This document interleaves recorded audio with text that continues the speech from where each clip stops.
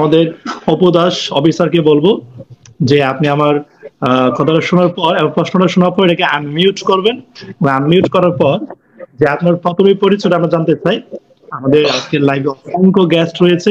প্রথমে আপনার পরিচয়টা দিবেন এবং আপনি স্টুডেন্ট কোন অবস্থায় আছেন, কিসে পড়াশোনা করছেন, আপনার পড়াশোনা কতটুকু রানিং হচ্ছে, এবং আজকে যে আপনি চায়না ট্যুর অ্যাচিভ করেছেন এই ফিলিংসটা আপনার আসলে কেমন।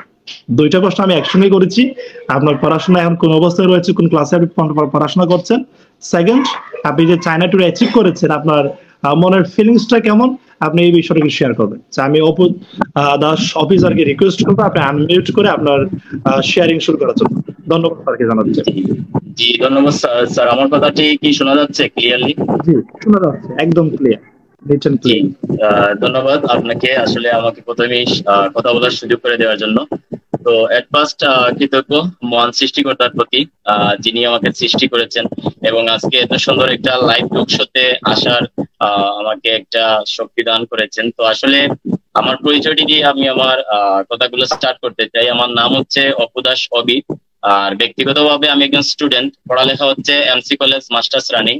আর আমার বাড়ি হচ্ছে গোলাপগঞ্জ সিলেট, একবারে শরীফগঞ্জ ইউনিয়ন। আসলে একেবারে প্রত্যন্ত অঞ্চল থেকে আমার তিয়ানসি যাত্রাটা শুরু হয়েছিল। আসলে আমি যখন তিয়ানসিটা স্টার্ট করি তখন আমি অনার্স থার্ড ইয়ারে ছিলাম। তো এখন বর্তমানে আমি মাস্টার্স রানিং আছি। তো বিষয় হচ্ছে আমি পড়ালেখার পাশাপাশি আজকে যে টাকা ইনকাম করি বা যে অ্যাচিভমেন্ট গুলো আমার বর্তমানে আছে, আমি দেখেছি আজকে আমার সাথে আমার অনেক ফ্রেন্ড আছে যারা এখন পর্যন্ত এইরকম অ্যাচিভমেন্ট তৈরি করতে পারেনি। আজকে আমি অলরেডি এই তিয়ানসি কোম্পানি লিমিটেডের পক্ষ থেকে 5বারে আমি 6টা দেশ ভ্রমণ করার সুযোগ পেয়েছি। এবং সবচেয়ে ইন্টারেস্টিং এবং মজার বিষয় হচ্ছে আমি ইতিমধ্যে 3টা দেশ ভ্রমণ করে চলে এসেছি। আমরা গত 31st নাইটে গিয়েছিলাম আমরা ভিয়েতনাম, মালয়েশিয়া, তারপর থাইল্যান্ডে আমরা গিয়েছিলাম। এবং এই স্ক্রিনে যারা ছিল তারাই ছিল আমাদের, এবং আরো আমাদের গতকালকে আমাদের আরো সিনিয়র স্যারেরা ছিলেন যারা আমরা 3টা দেশ ভ্রমণ করে এসেছি। এবং আগামী মাসে হয়তো আমরা ইন্ডিয়াতে যাব। এর পরের মাসে আমরা মূলত আজকে যে টক শোটা আয়োজন করা হয়েছে যেটার উদ্দেশ্যে সেটা হচ্ছে আমাদের চায়না ট্যুর অ্যাচিভ। তো বিষয় হচ্ছে এই চায়না ট্যুরটা অ্যাচিভ করে আসলে খুবই ভালো লাগছে, কারণ আমরা জানি আমাদের তিয়ানসিতে 15টা ফ্যাক্টরি রয়েছে। তো সবচেয়ে বড় এবং সবচেয়ে আমাদের ফার্স্ট ফ্যাক্টরি যেটা ছিল, আমাদের হেডকোয়ার্টার যেটা, সেটা হচ্ছে আমাদের তিয়ানসি, আমাদের চায়নাতে অবস্থিত তিয়ানজিং প্রদেশে। তো আসলে সেই ফ্যাক্টরিটা দেখার এবং সেই ইন্ডাস্ট্রিটা দেখার আমার সুযোগ হবে। যদিও আমি 15টা ফ্যাক্টরির মধ্যে একটা ফ্যাক্টরি অলরেডি আমি দেখে আসছি। ভিয়েতনাম যখন গিয়েছিলাম তখন আমি একটা ফ্যাক্টরি দেখার এবং এখানে ভিজিট করার আমার সুযোগ হয়েছিল। তো আসলে আমার পরিচয়টুকু আসলে তেমন একটা ছিল না এখানে তিয়ানসিতে আসার আগে। তেমন আমার পরিচয় ছিল না। আমি একবারে নিম্ন মধ্যবিত্ত ফ্যামিলি থেকে আমি এখানে উঠে এসেছি। আমার বাবা ছিলেন সাধারণ একজন কৃষক, আমরা 2 ভাই ছিলাম। আমার বড় ভাই আছেন, পাশাপাশি আমি হচ্ছে ছোট। তো বিষয় হচ্ছে এত মধ্যবিত্ত নিম্ন মধ্যবিত্ত একটা ফ্যামিলি ছিল, যে ফ্যামিলিতে আসলে খুবই কষ্ট করে আমাদের দিন অতিবাহিত হয়েছিল। তো একটা সময় এরকম স্বপ্ন দেখেছিলাম যে আজকে ম্যাক্সিমাম বাংলাদেশের স্টুডেন্টরা যেভাবে স্বপ্ন দেখে যে আমি পড়ালেখা শেষ করে ভালো একটা চাকরি করব, যদি আমি চাকরি করতে না পারি তাহলে আমি বিদেশ চলে যাব কাজ করার জন্য। কিন্তু আজকে এই তিয়ানসিতে ইনভাইট পাওয়ার কারণে আসলে এই পাকে বলতেই হয়, যে মানুষটি আমাকে আসলে তিয়ানসিতে ইনভাইট করেছিল বা যে মানুষটি আমাকে এখানে সুযোগটি করে দিয়েছিল, সে আমার আপন মামাতো ভাই দীপঙ্কর দাস দীপ। উনি এই কোম্পানির, আপনারা হয়তো যারা লাইভে আছেন প্রত্যেকেই জানেন যে উনি ব্রোঞ্জ লায়ন। তো আসলে এই মানুষটা আমার আপন মামাতো ভাই, উনি আমাকে তিয়ানসিতে ইনভাইটটা করেছিল, সুযোগটা করে দিয়েছিল। আর ওই একটা সুযোগ আমি রিসিভ করার কারণে আজকে আমি বাংলাদেশ ন্যাশনাল লেভেলের সর্বোচ্চ র্যাঙ্ক 8 স্টারে আছি এবং প্রতি মাসে ভালো একটা ইনকাম তো করেই যাচ্ছি। পাশাপাশি আমি একটু আগে বললাম 5বারে 6টা দেশ ভ্রমণ করার সুযোগ পেয়েছি। তো এই 6টা দেশের মধ্যে আমার সবচাইতে ইন্টারেস্টিং এবং সবচাইতে আমি যে দেশটা অ্যাচিভ করার কারণে প্রাউড করি সেটা হচ্ছে এই চায়না ট্যুরটা। কারণ আমি একটু আগে বলছি চায়নাতে আমাদের মেইন ফ্যাক্টরিটা অবস্থিত। তো আসলে আমরা হয়তো আগামী 2 মাস পরেই আমরা চায়নাতে বেড়াতে যাব এবং আমাদের যে মেইন ফ্যাক্টরিটা আছে সেই ফ্যাক্টরিটা দেখতে যাব। তো আসলে আমি জানি এই লাইভে আমাদের অসংখ্য ডিস্ট্রিবিউটররা আছেন যারা আজকাল লাইভটা দেখছেন। তো আমি আসলে তাদের উদ্দেশ্যেও বলবো যে আজকে আমরা এখানে যখন স্টার্ট করেছিলাম তখন আমাদের অবস্থানটা একবারে খারাপ ছিল, কিন্তু আজকের এই তিয়ানশি আজকে আমাদের একটা অসাধারণ লাইফস্টাইল তৈরি করে দিয়েছে। আজকে এই তিয়ানশিতে আমরা সম্পৃক্ত হওয়ার কারণে আজকে আমাদের যে জীবনটা ছিল, আমাদের একটা সুন্দর একটা জীবন তৈরি হয়েছে। তো আমি যারা লাইভে আছে, আমি প্রত্যেক স্টুডেন্টদেরকে আহ্বান করব। আজকে দেখেন বাংলাদেশে প্রায় 27 লক্ষের মতো স্টুডেন্ট আছে যারা গ্রাজুয়েশন কমপ্লিট করে বেকার।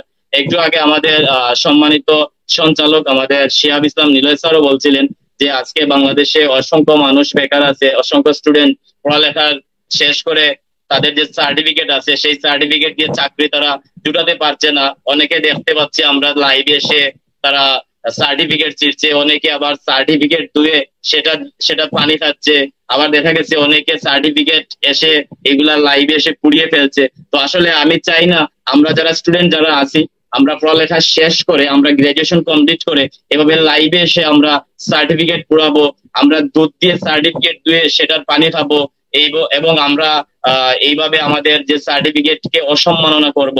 তো আমি চাই আমাদের বাংলাদেশের প্রধানমন্ত্রী, আমাদের শিক্ষামন্ত্রী প্রত্যেকে আমাদেরকে যে আহ্বান করেছেন যে আমরা পড়ালেখার পাশাপাশি আমরা উদ্যোক্তা হব। আসলে আমরা এখানে উদ্যোক্তা হয়ে আজকে আমাদের জীবনটা পরিবর্তন করেছি।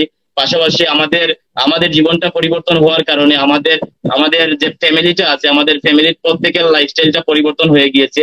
আজকে আমরা ভালো ভালো খেতে পারছি, ভালো চলতে পারছি, ভালো একটা অবস্থান তৈরি করেছি, আজকে নিজে সম্মানিত হচ্ছি, পাশাপাশি ফ্যামিলিকে সম্মানিত করতে পেরেছি, মা বাবাকে সম্মানিত করতে পেরেছি।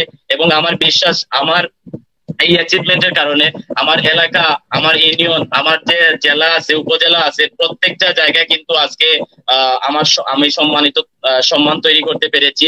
এবং আমার আমার যে জেলা আছে বা আমার যে থানা আছে, আমার যে ইউনিয়ন আছে, আমার গ্রাম আছে, সেটাকে আমি সম্মানিত করতে পেরেছি। কারণ আগে যখন আমি গ্রামে যাইতাম তখন আমার তেমন একটা ভ্যালু ছিল না, আমার ফ্রেন্ড সার্কেলের কাছে তেমন ভ্যালু ছিল না। কিন্তু এই প্রতিষ্ঠানে আমি কাজ করার পর থেকে আমার ভ্যালু ক্রিয়েট হয়েছে, আমার ভ্যালুটা বেড়েছে। আমি যে জিনিসটা বলতে চাই, আজকে তিয়ানশি আমি স্টুডেন্ট পড়ালেখার পাশাপাশি আমি তিয়ানশি করছি। তো এখানে যারা স্টুডেন্ট আছেন প্রত্যেকেই আমরা এখানে পড়ালেখার পাশাপাশি তিয়ানশি করি। এখানে আমরা অনেকেই বলি যে আমাদের অভিভাবকরা আছেন, অনেকে বলে যে পড়ালেখার পাশাপাশি কিচ্ছু করার প্রয়োজন নাই, যদি তুমি পড়ালেখার পাশাপাশি কোনো কাজ করো তাহলে তোমার পড়ালেখা নষ্ট হবে। আজকে আমরা দেখেছি যে পড়ালেখার পাশাপাশি কিন্তু আমরা আমাদের স্টুডেন্ট গুলা ফেসবুক ইউজ করে, আজকে তারা খেলাধুলা করে, টিভি দেখে, তারপর হচ্ছে গার্লফ্রেন্ড বয়ফ্রেন্ড অনেককে সময় দেয়, কিন্তু এই জায়গায় কিন্তু তার পড়ালেখা নষ্ট হয় না। কিন্তু আমরা যখন বলি যে পড়ালেখার পাশাপাশি কোনো কাজ করো, তখনই কিন্তু তার পড়ালেখা নষ্ট হয়ে যায়। তো আমাদের এই মাইন্ডসেটটা আমাদের পরিবর্তন করতে হবে। এই মেন্টালিটিটা যখন আমাদের পরিবর্তন হবে, আমার বিশ্বাস আমাদের বাংলাদেশে যে প্রায় 4,82,00,000 মানুষ বেকার আছে, পাশাপাশি 27 লক্ষের উপর স্টুডেন্ট বেকার আছে, আমার বিশ্বাস আমরা যদি এই জায়গা থেকে বের হয়ে আসতে পারি, আমরা যদি পড়ালেখার পাশাপাশি আমরা উদ্যোক্তা হতে পারি, আমার বিশ্বাস আমাদের দেশের যে বেকার সমস্যা আছে সেই বেকার সমস্যাটা দূর হবে এবং আমাদের আর লাইভে সে সার্টিফিকেট চিঠতে হবে না এবং আমাদেরকে আর কাজের জন্য বিদেশ যেতে হবে না।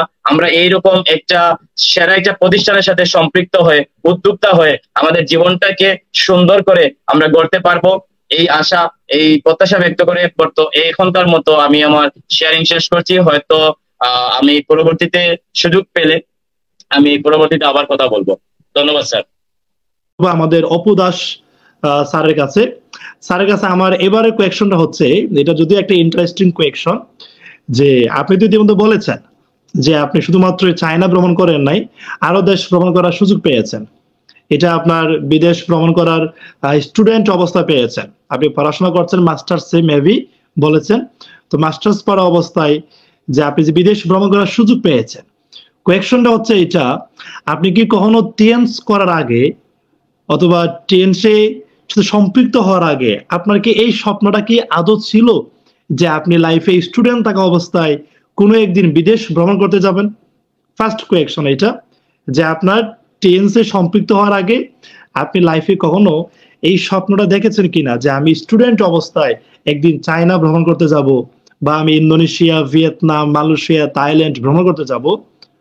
অথবা টিএনসে আসার পর আপনার বিশ্বাস হচ্ছিল কিনা যে টিএনস আপনাকে বিদেশ ভ্রমণ করাতে পারে, যে টিএনসি এর মাধ্যমে বিদেশ ভ্রমণ করা যায়, এটা আপনার বিশ্বাস হচ্ছিল কিনা। সেকেন্ড কোয়েকশন এটা। আমাদের অনেক গেস্টরা আজকে আছে যে তারা আসলে মানে বিশ্বাস করতে রাজি না যে টিএনস এর মাধ্যমে বিদেশ ভ্রমণ করা যায় কিনা। তো এটা কি আপনার মনেও ছিল যে টিএনস করে বিদেশ ভ্রমণ করা যাবে, বিশ্বাস হচ্ছিল এটা, অথবা টিএনস করার আগে আপনার বিদেশ ভ্রমণের স্বপ্ন ছিল কিনা? আমি এই প্রশ্নের আনসারটা আপনার মুখ থেকে আমরা শুনতে চাচ্ছি। আমি ধন্যবাদ জানাচ্ছি অপু স্যারকে। জি, ওকে। ধন্যবাদ স্যার আমাকে আবারও কথা বলার সুযোগ করে দেওয়ার জন্য। তো আসলে আমি যে প্রশ্ন করেছেন আসলে খুবই চমৎকার একটা প্রশ্ন। আসলে স্যার আমি বিশ্বাস করেন এমন একটা ফ্যামিলিতে জন্মগ্রহণ করেছি, বিদেশে বেড়ানোর উদ্দেশ্যে যাওয়াটা আমার মানে দুঃস্বপ্ন ছিল। ওই যে এরকম বলা হয় যে দূর আকাশের তারা, ওই রকম ছিল আমার জীবনে।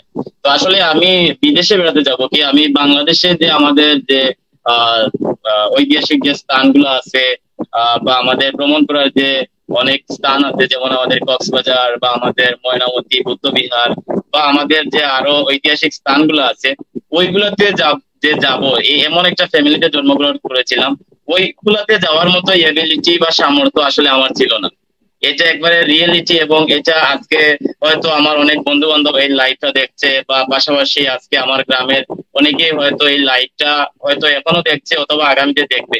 আসলে এইরকম একটা ফ্যামিলিতে আমি জন্মগ্রহণ করেছিলাম। আর বিদেশের কথা কি বলবো স্যার, আসলে বিদেশে যে বেড়াতে যাব, আসলে কাজ করতে যে যাব ওই রকম টাকা পয়সা আমার কাছে ছিল না। কারণ আজকে আমরা অনেক স্টুডেন্ট দেখি যারা আসলে আইএলটিএস করছে আপনাদের বিদেশ যাওয়ার জন্য, পাশাপাশি অনেকেই পড়ালেখা করছে, পড়ালেখা শেষ করে যদি চাকরি না পায় তাদের একটা উদ্দেশ্য থাকে যে আমি বিদেশ চলে যাব। কিন্তু আমারও একটা উদ্দেশ্য ছিল যে যদি আমি চাকরি না পাই হয়তো আমাকে বিদেশ যেতে হবে, বা অন্যের কোনো কাজ করে আমাকে হয়তো আমার লাইফটা আমি এগিয়ে নিতে হবে। তো আসলে আমি যে বিদেশ যাব কাজের জন্য, সেই রকম এবিলিটিও আমার ফ্যামিলি ছিল না। কারণ একবারে আমি মিডল ইস্ট যদি যেতে চাই তাহলে আমার কমপক্ষে 3 থেকে 5 লাখ টাকা লাগতো। কিন্তু আসলে আমার ফ্যামিলির এইরকম এবিলিটি নাই যে 3 থেকে 5 লক্ষ টাকা দিয়ে আমি বিদেশে যাব, তাও আবার কাজ করার উদ্দেশ্যে। ভ্রমণ করার উদ্দেশ্যটা আমি ছেড়েই দিলাম, কারণ এখানে আসার আগে আমি একটু আগেই বলছি যে বিদেশে আমি যে দেশে ঘুরবো বা দেশ যে ভ্রমণ করবো সেই রকম এবিলিটিও আমার ছিল না। তো আসলে এই তিয়ানশিতে আমি সম্পৃক্ত যখন হয়েছিলাম, তিয়ানশি যখন আমি ইনভাইটটা পেয়েছিলাম এবং আমি যখন একটা ছোট্ট সেমিনারে এসেছিলাম, আমাকে 2 ঘন্টা একটা সেমিনারে আসতে বলা হয়েছিল যে আগে তুমি দেখো কাজটা কিভাবে করতে হবে, এবং কাজটা করলে তোমার কতটুকু বেনিফিট হবে, বা তোমার চাওয়ার সাথে কি পাওয়াটা এখানে মিলবে।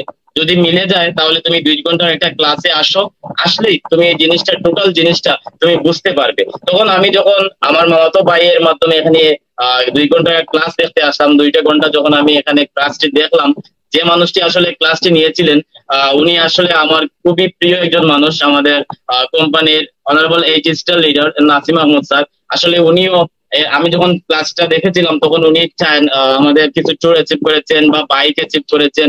তো ওইগুলো দেখে আসলে আমি মোটিভেট হয়েছিলাম, আমার এটা বিশ্বাস হয়েছিল যে আসলে মানে স্যারেরা যদি, এবং উনি আমার বয়সেও কম ছিল, এবং এডুকেশন যে যোগ্যতাটা ছিল ওনার, কোয়ালিটিটা ছিল, ওইটাও আমার চেয়ে কম ছিল। তো আমার মনে মনে একটা বিশ্বাস ছিল যে আমার থেকে কম যোগ্যতা সম্পন্ন, আমার চেয়ে বয়সেও কম একটা মানুষ যদি বিদেশ ট্যুর অ্যাচিভ করতে পারে, তারপর মোটর বাইক অ্যাচিভ করতে পারে, প্রতি মাসে লক্ষ টাকা ইনকাম করতে পারে, তাহলে এটা আমি মন থেকে বিশ্বাস করি যে এটা আমি পারবো। কারণ সৃষ্টিকর্তা আমাকে সব ধরনের এবিলিটি কোয়ালিটি দিয়েই কিন্তু পৃথিবীতে পাঠিয়েছে। তো এটা আমি মন থেকে বিশ্বাস করতাম, এবং এটা আমার আত্মবিশ্বাস ছিল, এবং প্রতিষ্ঠানটির প্রতি আমার বিশ্বাস আরো বেশি মানে গাঢ় হয়েছিল যখন আমি 3 দিনে একটা ট্রেনিং করেছিলাম। সেই ট্রেনিংটা ছিল আসলে আমার সফলতার একটা ট্রেনিং, যেটা ফার্স্ট লেভেল ইমপ্রুভমেন্ট ট্রেনিং আমরা এখানে অনেকে করে এসেছি। এই ট্রেনিংটাই আসলে আমার জীবনটাকে পরিবর্তন করে দিয়েছিল।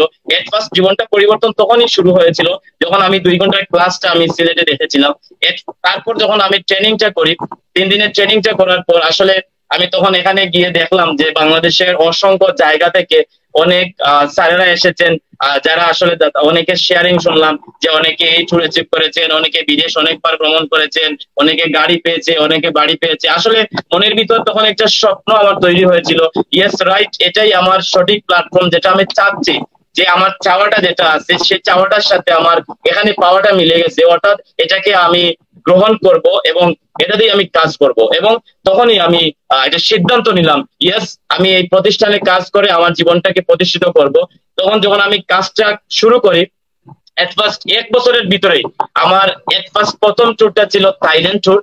বর্তমানে আবার ট্যুরটা ঘোষণা করা হয়েছে। আসলে থাইল্যান্ড ট্যুরটা প্রথম ট্যুর ছিল আমার। এরপর থেকে আমি থাইল্যান্ড ট্যুর অ্যাচিভ করেছি, তারপর ইন্দোনেশিয়া ট্যুর অ্যাচিভ করেছি, ভিয়েতনাম, মালয়েশিয়া, থাইল্যান্ড ঘুরে এসেছি, পাশাপাশি আগামী মাসে ইন্ডিয়া যাচ্ছি এবং কোম্পানি থেকে আমি একটা স্মার্টফোন অ্যাচিভ করতে সক্ষম হয়েছি। আসলে এমন একটা ফ্যামিলিতে জন্মগ্রহণ করেছিলাম যে ফ্যামিলি থেকে স্বপ্নে কল্পনা করা যাইতো না যে বিদেশে আমি কাজ করার উদ্দেশ্যে যাব, কিন্তু এই তিয়াংশিতে সম্পৃক্ত হওয়ার কারণে এই তিয়াংশিতে আমি স্বপ্ন দেখেছি যে আমি বিদেশে ভ্রমণ করার জন্য যাব। আমরা গত 31 নাইটে আমাদের প্রিয় সঞ্চালক, আমাদের এখানে বর্তমানে যে শিহাব স্যার আছেন উনি জানেন, এবং আমাদের সৌরভ স্যার, আমাদের রাজীব স্যার, আমরা দেখেছি আমরা যে ভিয়েতনাম, মালয়েশিয়া, থাইল্যান্ডে গিয়েছি, ওই দেশগুলোতে কিন্তু উন্নত কান্ট্রি যারা ধনী ব্যক্তিগুলো আছে ওই ওরাই কিন্তু ভ্রমণ করছে ওই দেশগুলো। আমরা পৃথিবীতে 7ম আশ্চর্যের একটা আশ্চর্য হালংবে, যেখানে 1969টা পাহাড় আছে প্রশান্ত মহাসাগরে, সেটা পর্যন্ত দেখে আসছিলাম, এবং আমরা এক রাত আমরা 5 স্টার জাহাজে দেখেছিলাম। তো আসলে এই যে ফিলিংসটা, এবং আমি যে এই 5 স্টার জাহাজে থাকবো তাও ভ্রমণ করার জন্য যাচ্ছি, উন্নত কান্ট্রি গুলো আমরা দেখেছিলাম, ডেনমার্ক, তারপর যুক্তরাষ্ট্র, যুক্তরাজ্য, তারপর কানাডা, তারপর অন্যান্য কান্ট্রি যেগুলো আছে, ফ্রান্স ও অন্যান্য দেশের মানুষগুলা কিন্তু এখানে এসে ভ্রমণ করছে। তো আমরা তাদেরকে জিজ্ঞেস করেছিলাম আপনারা কোন দেশের এবং কোথা থেকে এসেছেন, তখন তারা কিন্তু এই কথাগুলো বলছিল যে তারা এই দেশ থেকে আসছে, তারা এই দেশ থেকে আসছে। তো আমি যে একজন নিম্ন মধ্যবিত্ত একবারে গরিব ফ্যামিলিতে জন্মগ্রহণ করে আমিও যে ওই কান্ট্রি গুলাতে ঘুরবো বা ভ্রমণ করে আসবো, ওই রকম স্বপ্ন কিন্তু আমি কল্পনা করি নাই। এই কল্পনাটা যেটা আমি স্বপ্নে দেখি নাই, ওইটাও কিন্তু তিয়াংশি আমার পূরণ করে দিচ্ছে। আমি বিশ্বাস করি আজকে যারা লাইভে আছেন, যেটা আপনি আজকে কল্পনা করতে পারছেন না সেটাই আপনার পূরণ হয়ে যাবে যদি আপনি তিয়াংশিতে কাজ করেন। আপনি যেটা আজকে ভাবতেও পারেন নাই যে আজকে আপনি গাড়ির মালিক হবেন, তাও অল্প বয়সে, আপনি সম্মানিত হবেন তাও অল্প বয়সে, বিশ্বাস করেন এটাই কিন্তু আপনাকে তিয়াংশি করে দিবে, তাও অল্প বয়সে করে দিবে। কারণ আমরা জানি আপনি আমাদের বাংলাদেশের যে গড় আয়ুটা আছে, গড় আয়ু কিন্তু কম। এখন যদি আপনি 50-60 বছরে গিয়ে সফল হন, তাহলে এই সফলতাটা আপনি উপভোগ করবেন কখন? এজন্য আমাদেরকে অবশ্যই উচিত 30 বছরের ভিতরে আমাদের সফল হওয়া। আর 30 বছরের ভিতরে যদি আপনি সফল হতে চান, আপনি সেরা একটা লাইফস্টাইল তৈরি করতে চান, আপনার যদি অসাধারণ একটা জীবনমান তৈরি করতে চান, তাহলে আপনি সম্পৃক্ত হন এই তিয়াংশিতে।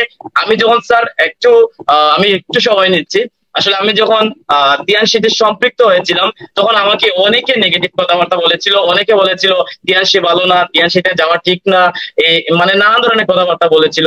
তো আমি একটা কথা বলতে চাই, আসলে অনেকে এটাকে সন্দেহ করে। তো আমরা যখন বাজারে যাই, তখন আমরা যখন লোহা কিনি তখন কিন্তু আমরা এটাকে সন্দেহ করি না, কিন্তু আমরা যখন সোনা কিনতে চাই তখনই কিন্তু সোনাটাকে আমরা সন্দেহ করি যে এটা আসল নাকি নকল। তো এই তিয়াংশি প্ল্যাটফর্মটা হচ্ছে গোল্ডের মতো, সোনার মতো। আপনি এইটাকে স্বাভাবিক সন্দেহ করবেন, কিন্তু দিন শেষে আপনি গোল্ডটাকেই কিনে আনবেন। আমার বিশ্বাস আজকে এখানে যারা উপস্থিত আছেন, আপনি তিয়াংশিতে সন্দেহ করতে পারেন বা অসংখ্য মানুষ তিয়াংশিকে সন্দেহ করতে পারে, কিন্তু আমার বিশ্বাস দিন শেষে আপনাকে তিয়াংশিতেই আসতে হবে, এবং এই তিয়াংশিতে আপনার জীবনমান পরিবর্তন করার জন্য এই তিয়াংশিতেই কাজ করতে হবে। এটা আমি মন থেকে বিশ্বাস করি। এবং আপনি যদি কম বয়সে সফলতা চান এবং আপনি কম বয়সে যদি সম্মানিত হতে চান, আমার বিশ্বাস যে আপনি এই তিয়াংশিতে সম্পৃক্ত হতে হবে। যেরকম আমি এই তিয়াংশিতে সম্পৃক্ত হওয়ার পর আমি একটু আগে প্রথম প্রশ্নেই বলেছিলাম, শুধুমাত্র আমি সম্মানিত হই নাই, আজকে আজকে আমার টোটাল ফ্যামিলিকে আমি সম্মানিত করেছি, আমার গ্রামকে সম্মানিত করেছি, আমার জন্মভূমিকে আমি সম্মানিত করেছি। তো আমি আপনাকে বলতে চাই, জন্মভূমি আপনার কাছ থেকেও ভালো কিছু চায়। তো আপনিও এই প্রতিষ্ঠানের দ্বারা আপনি নেগেটিভ চিন্তা করলে আপনি দিন শেষে রেজাল্টটা নেগেটিভ পাবেন, কিন্তু পজিটিভ চিন্তা করলে দিন শেষে রেজাল্টটা আপনি পজিটিভ পাবেন। কারণ পৃথিবীতে যারা সফল হয়েছে প্রত্যেকটা মানুষই কিন্তু পজিটিভ চিন্তা করেছে, ইতিবাচক চিন্তা করার কারণে তাদের জীবনটা আজকে সুন্দর, তারা আজকে সফল ব্যক্তি। আমিও বলতে চাই আজকে যারা লাইভে আছেন, আজকে আপনারা পজিটিভ চিন্তা করেন, তিয়াংশিতে সম্পৃক্ত হন। বিশ্বাস করেন এই তিয়াংশিতে পজিটিভ চিন্তা করলে আপনি পজিটিভ রেজাল্ট পাবেন, এবং যে স্বপ্নগুলো আপনি এখনো দেখতে পারেন নাই সেই স্বপ্নগুলাই তিয়াংশি আপনাকে পূরণ করে দিবে। ধন্যবাদ স্যার আমাকে সুযোগ করে দেওয়ার জন্য।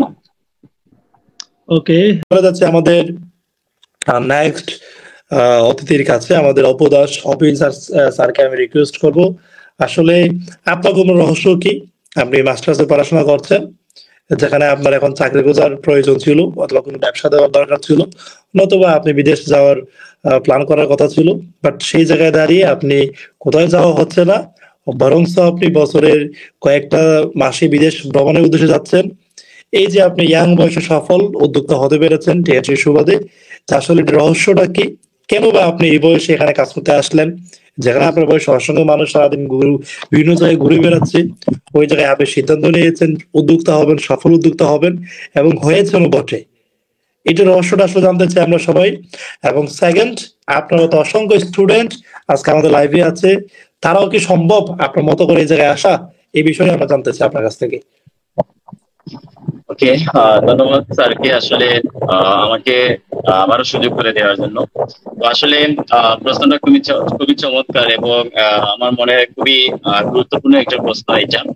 আসলে আমি বর্তমানে যে মাস্টার্স রানিং পড়ালেখা করছি, আমার সাথে আমার অসংখ্য ফ্রেন্ডরা আছে যারা আমার সাথে পড়ালেখা করছে, কিন্তু সবচেয়ে ইন্টারেস্টিং বিষয় হচ্ছে যে তারা এখন গ্রাজুয়েশন কমপ্লিট করার পর মাস্টার্স এ ভর্তি হওয়ার আগ পর্যন্ত তারা এখন চাকরির পিছনে ছুটছে, অর্থাৎ চাকরি খুঁজতেছে, চাকরি কিভাবে করবে। আবার অনেকে দেখা গেছে চাকরি মানে গ্রাজুয়েশন কমপ্লিট করার পর অনেকে বিদেশ চলে যাচ্ছে টাকা ইনকাম করার জন্য। তো বিষয় হচ্ছে এই এই ইয়ারে এসে বা আমি বর্তমান পরিস্থিতি এসে আমি টিয়ানশিতে কাজ করে প্রতি মাসে লক্ষ টাকার উপরে ইনকাম করি। আর আমার সাথে যারা পড়ালেখা করে আজকে যারা মাস্টার্স রানিং আছে তারা আজকে চাকরি খুঁজে, আজকে তারা 20,000 টাকা 30,000 টাকা মাসে ইনকাম করবে, সেজন্য তারা আজকে চাকরি খুঁজতেছে। তো আমি আসলে এখানে সম্পৃক্ত হওয়ার একটাই কারণ ছিল যে আজকে আমি যদি পড়ালেখা শেষ করে কোনো চাকরি না পাই তাহলে কিন্তু আমাকে কি করতে হইতো, আমি যদি এখানে তিয়াশিতে না আসতাম তাহলে আজকে তাদের মতো আমাকেও চাকরি খুঁজতে হতো এবং আমাকেও 20-30 হাজার টাকার চাকরি দিয়ে কিন্তু হয়তো পাবো, পেতেও পারতাম, নাও পেতে পারতাম, আবার আমাকে বিদেশে যেতে হইতে পারতো, বা কোনো এক জায়গায় আমি 5,000-10,000 টাকার একটা জব নিয়ে হয়তো আমার জীবনটা আমি যে কোনো ভাবে চালাইতে হইতো। কারণ আজকে দেখতেছি অনেক স্টুডেন্টরা আছে যারা ফার্মেসিতে কাজ করে, যারা আজকে দেখবেন আপনি কাপড়ের দোকানে কাজ করে, অনেকে কসমেটিক্স এ কাজ করে। তো বিষয় হচ্ছে আসলে তারা অনেকেই আছে পড়ালেখা শেষ করে গ্রাজুয়েশন কমপ্লিট করে কিন্তু তারা এইরকম কাজ করে। আবার আমি দেখেছি ঢাকা শহরে অনেক স্টুডেন্ট আছে যারা আসলে ঢাকা ভার্সিটিতে পড়ালেখা করছে এবং অনেকে গ্রাজুয়েশন কমপ্লিট করে ফেলেছে, তারা রাতের বেলা রিক্সা চালায় তাদের মানে ইয়ে করার জন্য, তাদের পেটে 2 মুঠো খাবার দেওয়ার জন্য। তো বিষয় হচ্ছে তারা দিনের বেলা কেন চালায় না রিক্সা, কারণ তাদের অনেক ফ্রেন্ড আছে যদি দিনের রিক্সা চালায় তাহলে তাদের যে আত্মসম্মান বোধ আছে সেটা নষ্ট হতে পারে। তো বিষয় হচ্ছে আমিও দেখলাম যে আজকে যদি আমি পড়ালেখা করে আমি চাকরির পেছনে ছুটতে যাই বা কোনো একটা চাকরি করতে যাই তাহলে আমার কিন্তু ওই রকম আমার অবস্থা হতে পারতো বা হতে পারে। এজন্য আসলে আমি 83 দিনে যখন ইনভাইটটা পাই তখন আমি এটার সাথে সাথে কেস করি, কারণ আজকে দেখবেন আপনার জীবনে অসংখ্য সুযোগ আসতে পারে, কিন্তু আপনি সুযোগটা চিনে যদি রিসিভ করতে পারেন তাহলে আমি মনে করি যে আপনি লাকি পারসন। আর যদি সুযোগটা চিনে আপনি রিসিভ না করতে পারেন তাহলে আপনি আনলাকি পারসন। কারণ এরকম একটা ছোট্ট গল্প আছে, কিন্তু আসলে যেহেতু আমাদের হাতে সময় নাই এজন্য আমি আসলে বলতে পারছি না। তো বিষয় হচ্ছে আমার জীবনে যে সুযোগটা ছিল এই সুযোগটা কিন্তু আমি রিসিভ করেছিলাম, অর্থাৎ 83 সুযোগটা আমি রিসিভ করার কারণে কিন্তু আজকে আমার অসাধারণ একটা লাইফস্টাইল তৈরি হয়েছে। তো আসলে আমি একটা কথা জানতাম, সেটা হচ্ছে আমি যদি কাজ করার বয়সে আরাম করি তাহলে আরাম করার বয়সে আমাকে কাজ করতে হবে।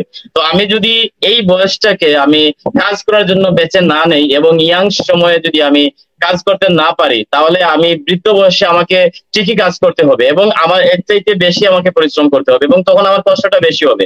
আজকে আমি ইয়াং যেখানে খুশি আমি সেখানে যেতে পারছি, যেভাবে হোক আমি চাই সেভাবেই আমি পরিশ্রম করতে পারছি, কিন্তু আমি যখন বৃদ্ধ হব তখন কিন্তু আমি চাইলেও এরকম আমি কাজটা করতে পারবো না। তো বিষয় হচ্ছে এখানে যারা লাইভে আছেন আমি প্রত্যেককে বলবো, আমি তার আগে একটা কথা বলে নেই, আমাদের সমাজে এখন এরকম কিছু মানুষ আছে যে দেখবেন যে সে যদি কোনো একটা রাজনৈতিক সংগঠনে যদি কোনো একটা পোস্ট পায় তাহলে দেখবেন সে খুব বড়ভাবে অনেকে হাইলাইটস করে পোস্ট করেছে যে তুমি এই পোস্টটা পেয়েছে, সে সাধারণ সম্পাদক হয়েছে, সে এটা হয়েছে, সেটা হয়েছে, বা সে ইউনিয়নের এই একটা দায়িত্বে চলে এসেছে।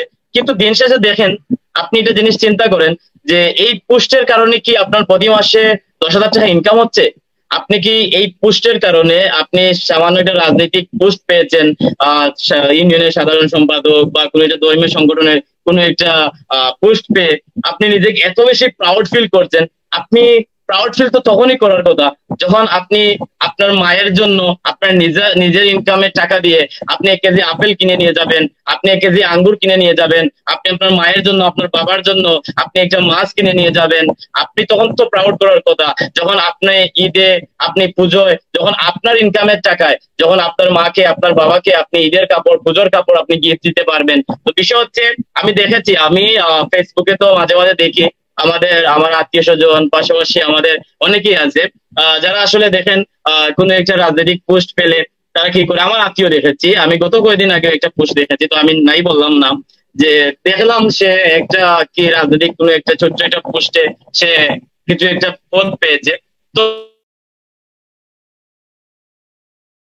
তো তাই তো উনি জানে যে আমি চায়না ট্যুর অ্যাচিভ করেছি, আমি মাসে অনেক টাকা ইনকাম করি, বা আমি ভালো একটা পজিশনে আছি, আমি এই বয়সে স্টুডেন্ট অবস্থায় আমি আমার টোটাল ফ্যামিলিটাকে আমি লিড দিচ্ছি, পাশাপাশি আমার ইনকামের টাকা দিয়ে আমি আমার মানে আমার পড়ালেখার খরচে চালাচ্ছি। কিন্তু উনাকে একটা দিন দেখলাম না যে আমি চায়না ট্যুর অ্যাচিভ করলাম, থাইল্যান্ড ট্যুর অ্যাচিভ করলাম, আমি ইন্ডিয়া ট্যুর অ্যাচিভ করলাম, আমি স্মার্টফোন অ্যাচিভ করলাম, আমি অসংখ্য ট্যুর অ্যাচিভ করলাম, একটা দিন মানে আমাকে নিয়ে একটা পোস্ট করতে দেখলাম না। তো আমি আসলে আমাদের সমাজটাকে আমি একটা মানে জিনিসটা আমি মানে দেখেছি খেয়াল করে, তারা আসলে সেই জিনিসগুলোকে বেশি প্রাধান্য দেয়, সেই জিনিসগুলোকে আসলে তারা বেশি তুলে ধরার চেষ্টা করে, যে জিনিসগুলো আসলে আমাদের লাইফে কোনো টার্নিং পয়েন্ট হিসেবে কাজ করবে না, অথবা যে পয়েন্ট গুলা দিয়ে বা যে পথগুলা দিয়ে আসলে আমাদের কোনো অ্যাচিভমেন্ট নাই, তেমন একটা আমরা আমাদের ফ্যামিলির কাছে আমরা ভালোভাবে আমাদের নিজেকে উপস্থাপন করতে পারবো না, বা মনে করেন আমি আমার মায়ের কাছে, আমার বাবার কাছে, আমার ফ্যামিলির কাছে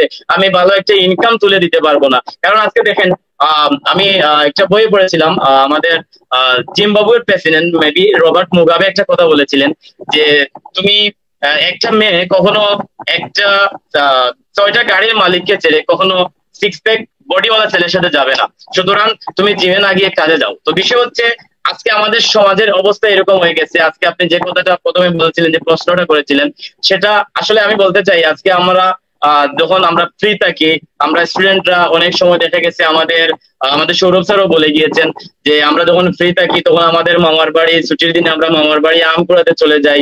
কিন্তু আমরা যদি এই ছুটির দিনটা, এই অবসর সময়টাকে আমরা যদি কাজে লাগাইতাম, আমরা যদি পড়ালেখার পাশাপাশি এদের পার্ট টাইম হিসেবে আমরা একটা উদ্যোক্তা হতে পারতাম, আমার বিশ্বাস যে আমরা প্রত্যেকটা পুজোয়, প্রত্যেকটা ঈদে এবং আমাদের নিজের টাকা দিয়ে আমরা আমাদের মা বাবাকে আমরা ঈদ করাইতে পারতাম, এবং আমাদের ফ্যামিলিকে আমরা কাপড় চোপড়, নতুন কাপড় চোপড় গিফট করতে পারতাম।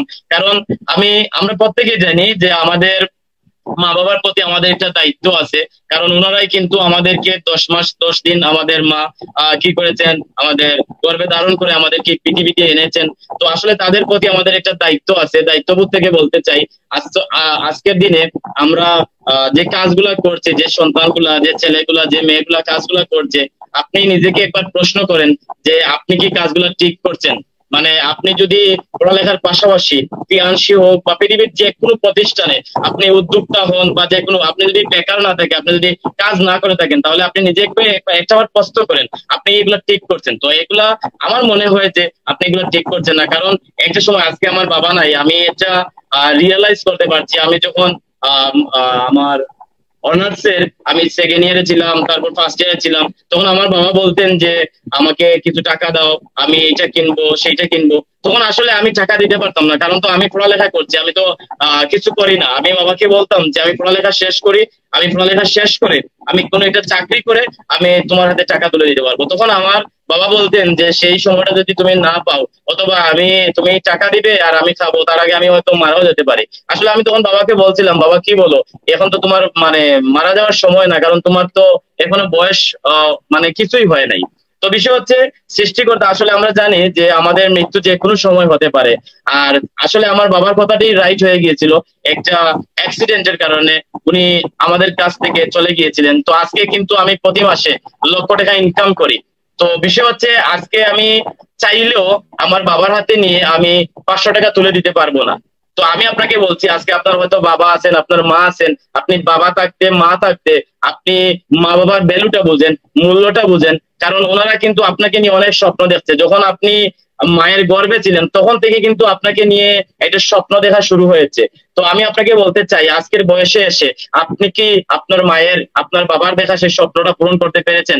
যদি পূরণ করতে না পারেন তাহলে আমি আপনাকে বলবো, যদি তিয়াংশিতে আপনি সম্পৃক্ত থাকেন তাহলে মনোযোগ সহকারে কাজ করেন। কারণ আজকের দিনে আমরা, আমার মাও তো আমাকে 10 দিন 10 মাস 10 দিন আমাকে গর্ভে ধারণ করেছে। তো আমার কথা হচ্ছে, আমি যদি আমার মায়ের স্বপ্নটা পূরণ করতে পারি তাহলে আপনার মাও তো আপনাকে 10 মাস 10 দিন গর্ভে ধারণ করেছে। তাহলে আপনি ছেলে হয়ে, আপনি মেয়ে হয়ে কেন আপনি পারবেন না আপনার মায়ের স্বপ্ন পূরণ করতে? আপনি কেন পারবেন না আপনার বাবার স্বপ্ন পূরণ করতে? এজন্য আমি আপনাকে বলবো, আপনি যদি তিয়াংশিতে কাজ করে থাকেন তাহলে এটা আপনি প্রপারলি করেন, আপনি মনোযোগ সহকারে, আপনি হার্ড ওয়ার্ক করে যান। আপনি আপনার জন্য না হলেও আপনার মায়ের জন্য, আপনার বাবার জন্য আপনাকে সফল হতে হবে। কারণ আমি এখানে যখন স্টার্ট করি, বিশ্বাস করেন আমার তেমন একটা স্বপ্ন ছিল না। আমার মায়ের স্বপ্ন নিয়েই আমি এখানে শুরু করেছিলাম। যে আমার মা আমাকে নিয়ে স্বপ্ন দেখতো যে আমার ছেলে একদিন বড় হয়ে ভালো একটা অবস্থান তৈরি করবে, সমাজে সম্মানিত হবে, ভালো টাকা ইনকাম করবে। তো যেরকম আমাদের জাকারিয়া স্যার বলছিলেন, আসলে স্যারের কথাগুলো আমার খুব বেশি ভালো লেগেছিল। কারণ আমিও আমার মায়ের স্বপ্ন পূরণ করার জন্যই কিন্তু এই প্রতিষ্ঠানটিকে বেছে নিয়েছিলাম। তো আমি বলতে চাই, এখানে যারাই আছেন এবং তিয়াংশিতে যারা সম্পৃক্ত আছেন, প্রত্যেকেই আপনার মায়ের স্বপ্ন, আপনার বাবার স্বপ্ন পূরণ করার জন্য কাজ করে যান। আমার বিশ্বাস, আপনি যদি আপনার মায়ের স্বপ্ন, আপনার বাবার স্বপ্ন পূরণ করার জন্য কাজ করেন, অটোমেটিক আপনার স্বপ্নটা পূরণ হয়ে যাবে।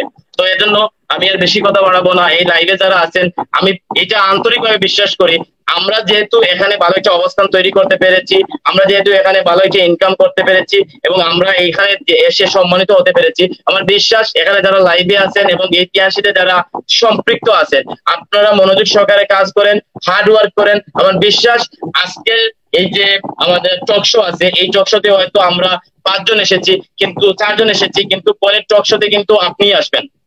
পরের টক শোতে আসার ডেটটা হয়তো আপনি খুব শীঘ্রই পেয়ে যাবেন যখন আপনি থাইল্যান্ড ট্যুরটা অ্যাচিভ করবেন। এজন্য আমার বিশ্বাস মাত্র 2টা মাস আগামীতে সময় আছে। আপনি 2টা মাস এমন ভাবে কাজ করেন, এমন ভাবে আপনি প্ল্যানিং করেন যাতে করে এই থাইল্যান্ড ট্যুরটা আপনি অ্যাচিভ করতে পারেন এবং আগামী 2 মাস পর যে টক শোটা হবে, সেই টক শোতে আপনি যেন এইরকম আমাদের মতো এসে গর্ব করে বলতে পারেন যে আমিও একজন থাইল্যান্ড ট্যুর অ্যাচিভার, আমিও চায়না ট্যুর অ্যাচিভার এবং আমিও আমার মায়ের স্বপ্ন পূরণ করতে পেরেছি। আজকে আমি নিজে সম্মানিত হতে পেরেছি, আজকে আমার ফ্যামিলিকে সম্মানিত করতে পেরেছি। আজকে রাজীব স্যার, আজকে সৌরভ স্যার, আজকে জাকারিয়া স্যার, প্রত্যেকটা মানুষ আজকে সফল। আজকে প্রত্যেকটা মানুষ তাদের সফলতা নিয়ে প্রাউড করে। আজকে প্রত্যেকটা মানুষ তাদের ফ্যামিলিতে একজন সেরা সন্তান। আজকে প্রত্যেকটা মানুষ তার গ্রামের জন্য একজন উদাহরণ হয়েছে। আজকে প্রত্যেকটা মানুষ তার জেলার জন্য একটা উদাহরণ হয়েছে, এক্সাম্পল তৈরি হয়েছে। আমার বিশ্বাস আপনি যে জেলায় থাকুন, আপনি যে গ্রামে থাকুন, আমার বিশ্বাস আপনিও ওই জেলার, ওই গ্রামের একটা এক্সাম্পল তৈরি হতে পারবেন, নো ডাউট অ্যাবাউট ইট। আসলে আমি শেষ করবো, হয়তো আমাদের হাতে সময় খুবই কম, অনেক রাত হয়ে গেছে। তো আমি প্রত্যেককে বলবো, যারা তিয়াংশিতে আছেন এবং যারা এখনো তিয়াংশিতে কাজ শুরু করেন নাই, যদি লাইভে থাকেন অথবা পরবর্তীতে লাইভে শুনে থাকেন, আমি আপনাকে বলবো কোনো ধরনের নেগেটিভ কথাবার্তা না শুনে আপনি তিয়াংশির সাথে সম্পৃক্ত হন এবং আমাদের দেখানো পথেই আপনি কাজ করেন, আমাদের সিস্টেমের ভিতরে ঢুকেন। আমার বিশ্বাস এই সিস্টেমই আপনাকে সফল করবে, এই সিস্টেমই আপনার স্বপ্ন, আপনার মা বাবার স্বপ্ন পূরণ করবে। ধন্যবাদ স্যার আমাকে সুযোগ করে দেওয়ার জন্য। Thank you.